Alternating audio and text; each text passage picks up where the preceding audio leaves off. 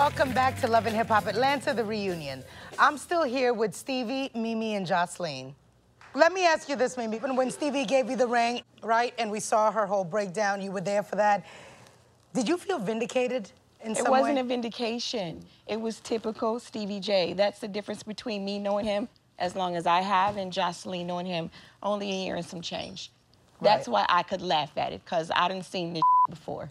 Well, I couldn't laugh at it, Mona. I know we saw that it's for typical. Sure. I know it's typical Stevie J, and that's not the only. Oh my God, she's done. Listen, that was nothing. That was a piece of cake. Trust me and believe. There's more things that he's done. Worse than that, it's just that you tell me, oh, I want to be your life partner. You put the ring in my wedding finger, but then you give your baby mother a friendship ring, and I didn't feel like it was the moment. That's a very good point. I mean, Stevie, none of that resonates for you. The fact that that was just horrible timing. I mean, not that. You know, not that Mimi didn't deserve that ring and deserve the commitment that came with that ring. It's just that, Mona, like, what is up with your judgment? My man. She asked me. Mona, I don't deserve the ring. I didn't want the ring. I get it back. The ring, no, I'm not going to give you back. Guess what I'm going to do?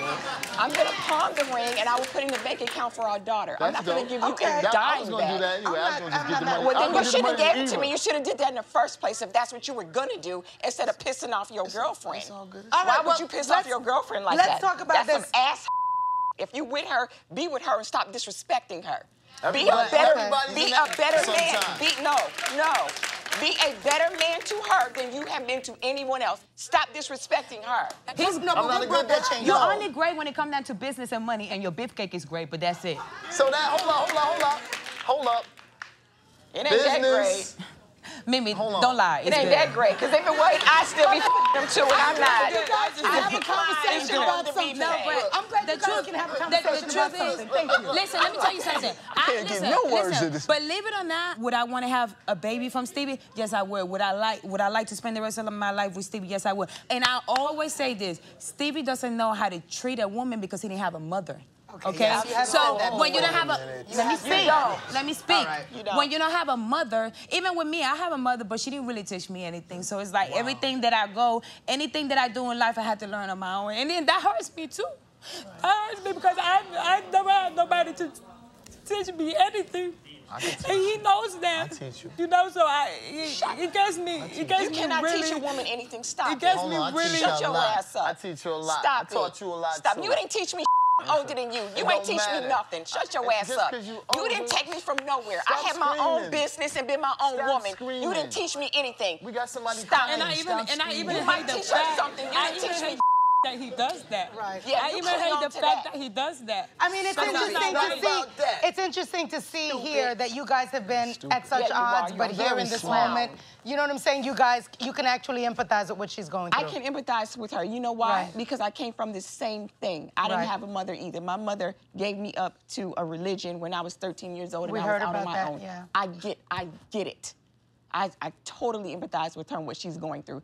What it is she's a young girl and he's manipulating her and He does. And you know what? He does mean it, but I also understand that I can't dwell on everything that he does. I gotta move on. You gotta move on. And if it doesn't work out with Stevie, I still have my career and I still have... No, I'm not letting her. I'm not letting her do anything. This is not about Mimi. You see the manipulation. This is not about Mimi. I'm not trying to get to her. I'm just talking to her. Mimi, let me tell you something. You know me. I'm a hardest bitch. You probably know it. Everybody know that. And I know that he makes the situation worse a lot of times, but it does not matter because I'm not dwelling on what Stevie's doing. I don't think about the negative.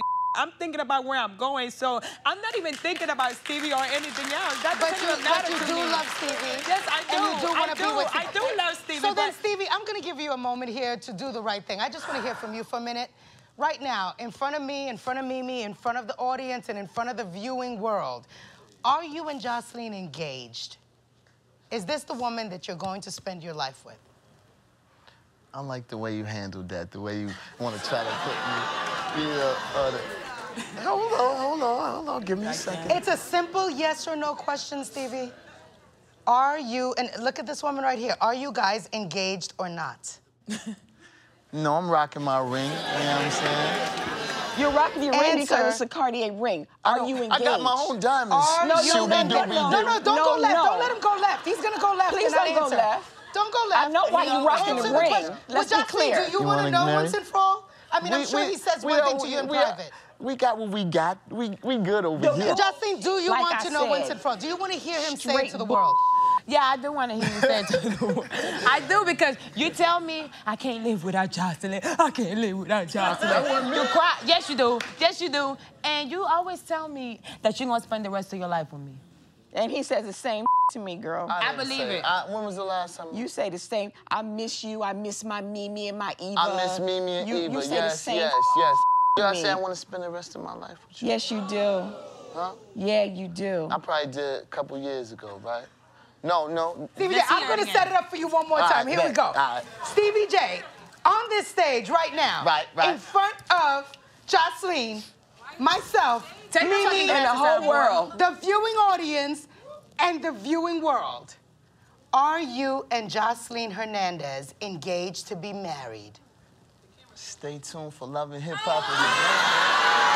Gotta watch the whole joint. You know what I'm saying? Okay. Well, coming up, we've got more Love and Hip Hop Atlanta, the reunion, so don't move. Hey guys, it's your girl Carly Red. Subscribe to VH1's new Love and Hip Hop YouTube channel to keep up with me in Atlanta.